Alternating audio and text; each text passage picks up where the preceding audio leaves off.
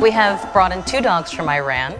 They're a bonded pair, Sepehr and Nancy. Sepehr is an 8-year-old neutered male. Nancy is approximately 8-year-old spayed female. As to their breeds, it's anyone's guess. Could be a little bit of Corgi, could be a little Basset Hound, but whatever it is, they've ended up looking like cartoon characters. They're absolutely adorable.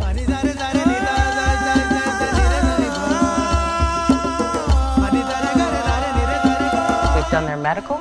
They've been sterilized, they've had a few minor procedures done, some dental work and so on, and they are now looking for a forever home together. As I say, they're a bonded pair. They cannot be separated.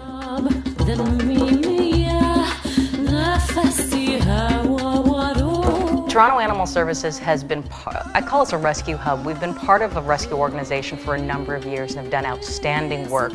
We often work closely with groups that rescue out of Quebec or Ohio, and a smattering of other places wherever there's a need.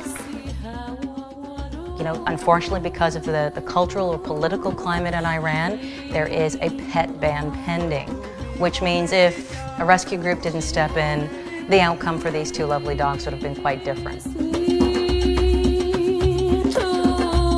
They've both had a clean bill of health. They are good and ready to go. They've been sterilized, they've been vet checked, dewormed, microchipped. So everything that can be done has been done. At this point now it's up to you, the public, to find their forever home.